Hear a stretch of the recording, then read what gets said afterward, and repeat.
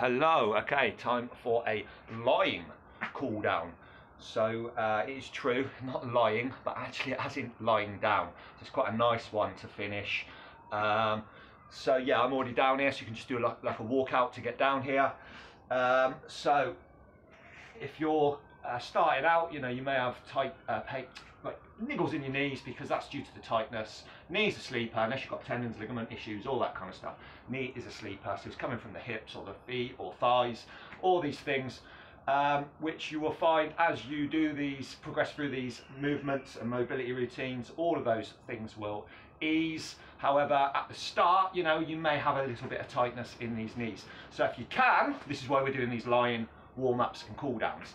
However, for everyone else, they're just nice to throw in from time to time for a little bit of a variation. So we're just going to look at the child's pose. So what I'm saying is, you know, if you're having trouble with the knees, just bypass this one, but you should be all right to get down into this position. The ones I'm talking about that hurt a bit more are probably like these kneeling adductors and all that kind of stuff. So by actually lying on our front and our back, we're taking these kneeling ones out so much. However, on this one, you should be able to find that child's pose for a couple of breaths.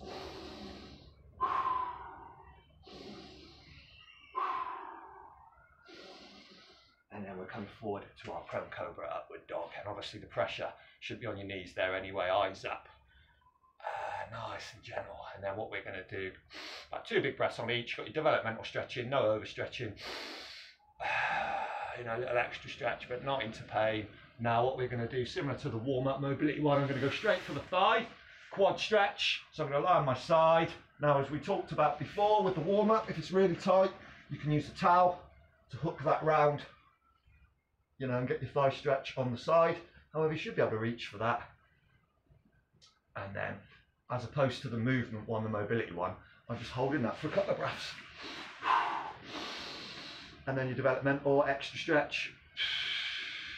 As I say, it all depends on where you're at.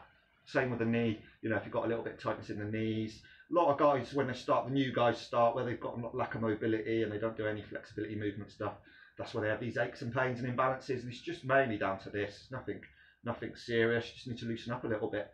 However, kneeling may be a little bit uncomfortable, so we're taking it out for now. But as mentioned, you know, if it's really tight, you may need to use that towel. I've had guys where, you know, when they're trying to grip their socks and they can't get their foot back, and because their thighs and hips are so tight, which is why the knees, they have problems with the knees, which is why they can't do the kneeling stuff.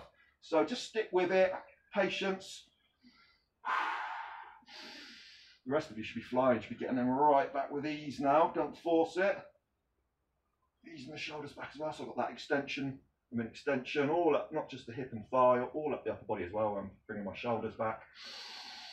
Exhale, deeper stretch, developmental, not forcing it. Brilliant. And then all I'm going to do is just lie on my back.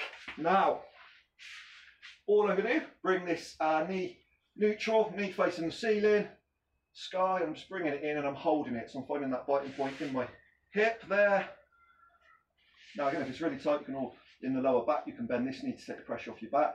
However, you can keep it straight, that is optional, up to you, whatever feels more comfortable. But I've got my shoulders on the floor. And again, if you can't, you know, if you're really tight and struggling, towel assistance around there. And just easing this knee towards your chest, similar to the marching movement. So I want it straight, neutral, coming in towards my chest. Couple of breaths there. Developmental exhale, deeper stretch while we're warm. Oh yeah, that gets into that. Then I'm going to release. Clutch, biting point. Exhale a little bit deeper. As I said, if that's really tight, just stay there. Just relax the breathing and you'll find that it will just ease over those deep breaths. However, you know, if you're a little bit looser and you want to go a bit deeper, use the developmental stretching that we've looked at. Great job. Now what I'm going to do is I'm going to come across. So now I want a bit of piriformis, bit of glute, and obviously you'll feel in different parts of your hips, as we know, ball and socket, they go in all different directions. So what I'm saying is that first one is just straight. This one, I'm going to come across. So it's almost like I'm bringing my left knee across towards my right shoulder. Try not to pick your butt and hips up. Your butt will lift, but try and keep your hips and shoulders on the floor, and you're just easing it in, and you should feel it here, the piriformis. And again, this is why it's a good variation, even for you guys that are pretty loose now. You know, we're hitting the piriformis, we hit it from the pigeon stretch, We hit it from the low sprinter, all that kind of stuff. It's just another one now. And all I'm trying to do, so I'm not trying to pull it down to the side, that's slightly different. I'm actually just trying to bring this knee up and towards my opposite shoulder. So you will get a bit of hip and glute, as opposed to dropping it down where it's more all just glute. So I swap sides. So from this angle, we've just done the straight one. Now I'm easing it across, not pulling. So what I'm saying is when I'm going for extra stretch, if we're looking for a little extra stretch, developmental, you're coming up and across, right knee towards left shoulder, as opposed to down and across towards the floor. You're coming up. So I've got my biting point. And what I'm saying is I may even feel it in here in my hips a little bit. So when I do my developmental, I'm coming up towards my left shoulder.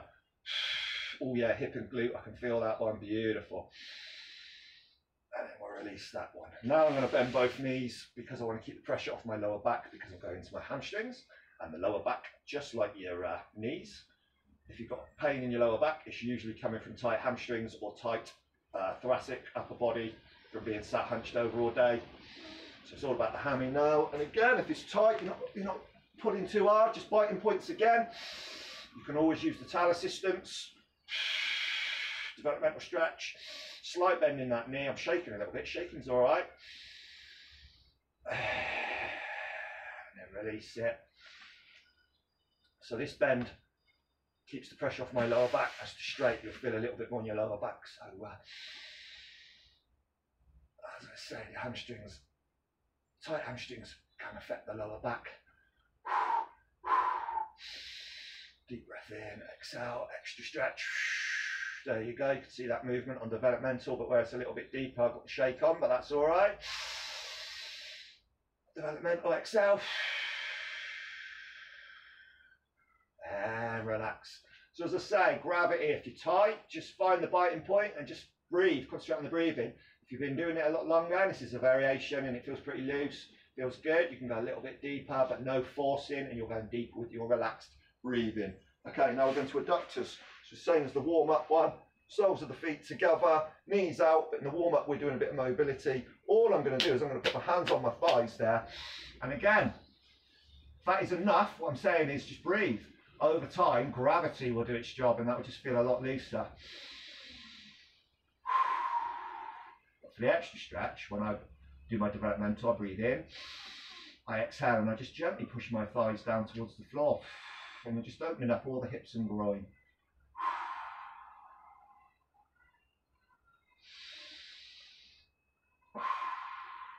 Brilliant. And then what we're going to do, we're going to go back to the piriformis, because it is a bit of a bugger for imbalances, and the glutes is the biggest muscle in the human body. So now I'm just going to cross that knee. So it's my left foot across my right knee, under the right thigh, and I'm just easing. Now this one I'm trying to square it a little bit.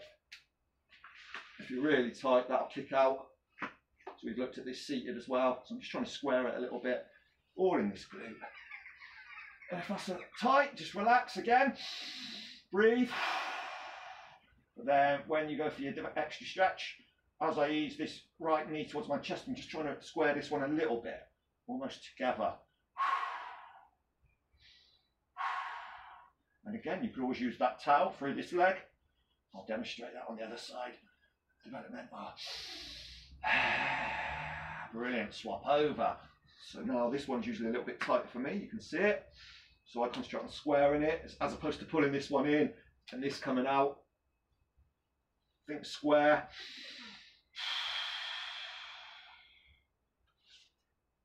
Towel assisted.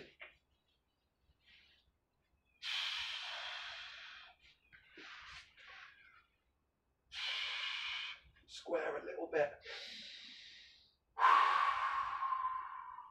And relax. And your last one is I'm going to just lie on my back, arms and legs straight. And what we're going to do is I'm going to try and show you this so everything's in shot. So I've got my toes there and my arms are back on the floor, and I'm basically going to push through my right foot and my left arm, so it's opposite. So I'm just trying to elongate. So the right foot is coming this way, the left arm is coming this way. Left and right, elongating, almost like you're lengthening your whole body. You might even get taller. And then I relax. And now it's the right hand left foot pushing through the toes, so the actual foot's like that, but pushing through the foot, pushing through the fingers.